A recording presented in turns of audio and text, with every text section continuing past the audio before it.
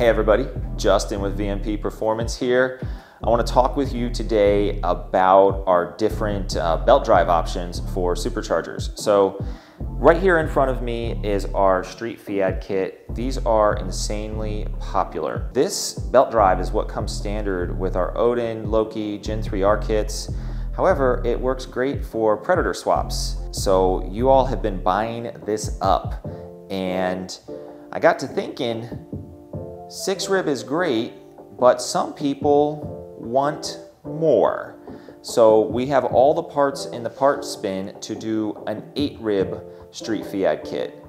However, there are a couple of important differences, and I'm going to show you the differences right here on the table. So first thing, got to change out the front cover idler from 6 rib to 8 rib. We've got this idler pulley. You have to use the spacer on the front cover to get the right belt alignment. And then you have to change out the idler pulleys to wider ones to support the 8 rib belt.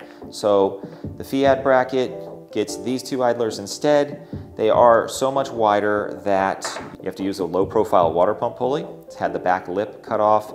It's 3-bolt style. Early Coyotes had a 4-bolt water pump pulley. It hasn't been around really since 13 or 14. I just recommend you buy a new water pump if you do have one of the weird 4-bolt ones. And finally, there is the tensioner. So this is a great tensioner for the 600 to 800 rear horsepower range. Beyond that, we have a much heavier tensioner. We've put one of the wider idlers on it. We've built some adjustability into it as far as clocking for stock or overdrive balancers. That is our race FEAD kit in a nutshell, and the differences between the Street FEAD kit.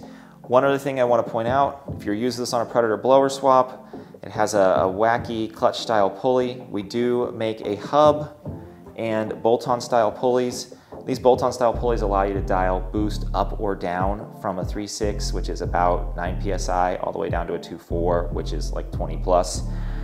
When you do go to the smaller sizes, you need to use a grip tech style, which we do sell on our website too.